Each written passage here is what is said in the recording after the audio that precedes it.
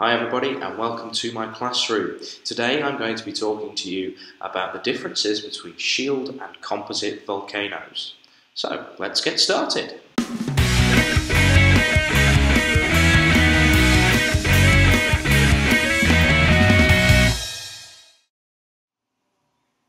So here's my diagram of a composite volcano.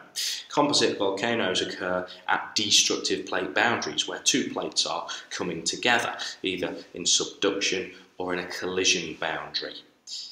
The main features, firstly the magma chamber, which I've already labelled, and then the layers of matter which are built up from subsequent eruptions, one after the other, so we can date these volcanoes very easily by looking at the strata in the rock. The main feature of these volcanoes are their explosive, powerful eruptions. So I'm going to label the ash cloud up here, where there's also the potential, if we add in a secondary vent here,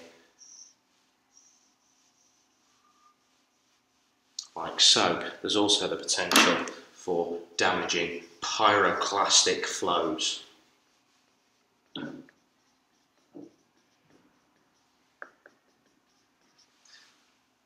And there you have it. That's your composite volcano diagram sorted, and hopefully, if you're asked to draw in an exam, you name these features and these impacts, and that will pick up your marks. So now we come to the contrasting shield volcano. These form at constructive plate boundaries, where the plates are moving apart, meaning the magma underneath isn't under pressure. It just sort of dribbles out, if you will.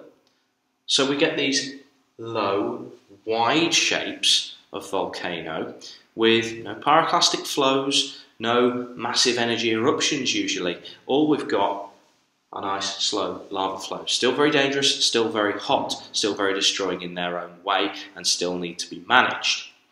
So what we've got then on our diagram, we've got lava flows. We've got perhaps steam vents,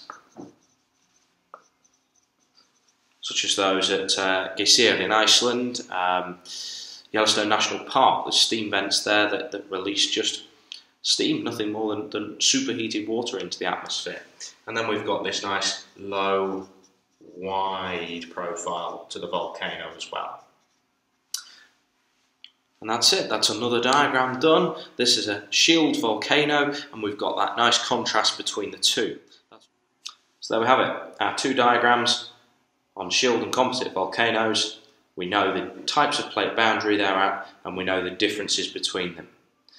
The next time we'll be looking at fold mountains, how they're used, how they're created, and how people are adapted to live there. But that's it. If you've got any questions, you can tweet me at Mr. Nutt Geography. Have a look at my blog, mrnuttgeography.blogspot.com. Otherwise, I'll see you back in the classroom next time.